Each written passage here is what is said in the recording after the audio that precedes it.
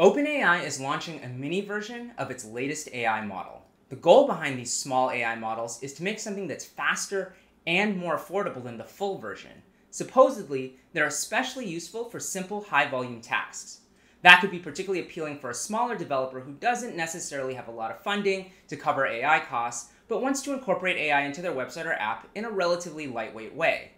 In this case, OpenAI announced its latest flagship model, GPT-4o, back in May.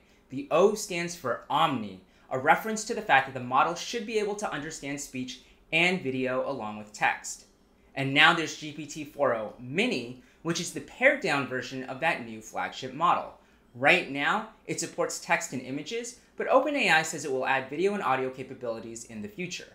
OpenAI's head of product API told TechCrunch that for every corner of the world to be empowered by AI, we need to make the model more affordable, and they call GPT-4o Mini a really big step forward in that direction.